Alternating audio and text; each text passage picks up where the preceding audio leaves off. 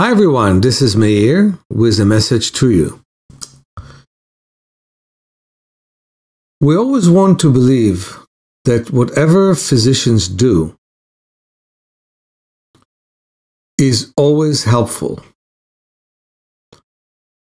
But truth is that not everything they do is helpful.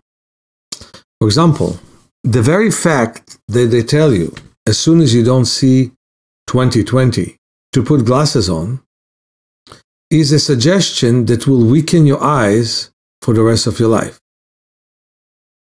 Just like if your legs are weak and a physician will offer you to walk with a cane or with crutches instead of helping you to exercise in water, like I'm doing with my patients with muscular dystrophy, or help you to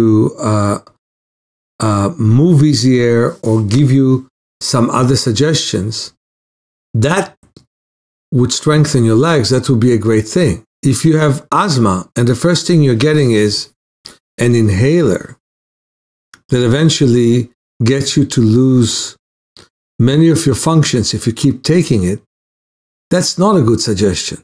While massaging your abdomen, massaging your lower back, massaging your ribs, that's a good suggestion.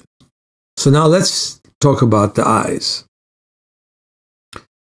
It is terrible to see that so many people are wearing glasses today, and so many people have foggy vision without them.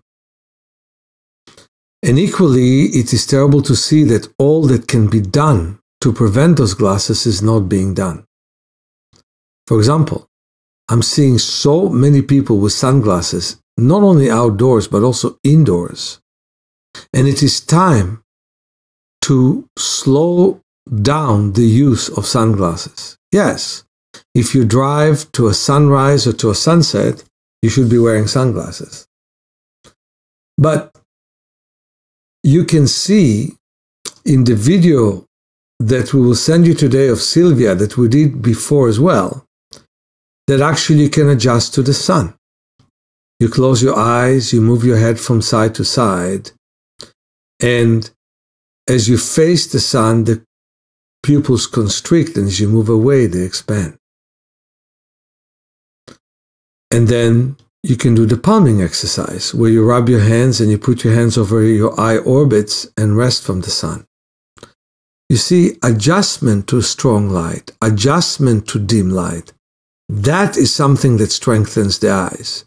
Escaping the strong light and illuminating the night weakens the eyes. It weakens the pupils and it weakens the retina.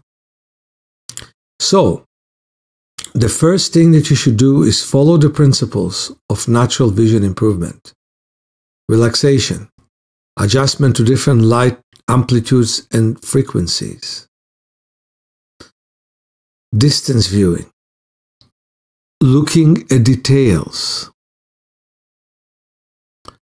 paying attention to the periphery, balancing the use of the eyes, balancing the use within each eye, coordinating between body and eyes, and getting more blood flow to the visual system. All that is so important, because if we can improve our capacity to adapt to modern life by compensating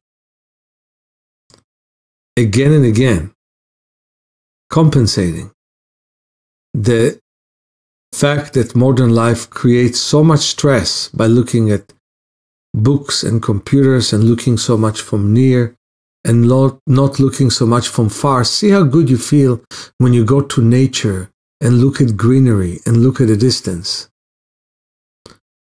Then we can prevent many problems. So let me return to my feeling about glasses, contacts, and LASIK.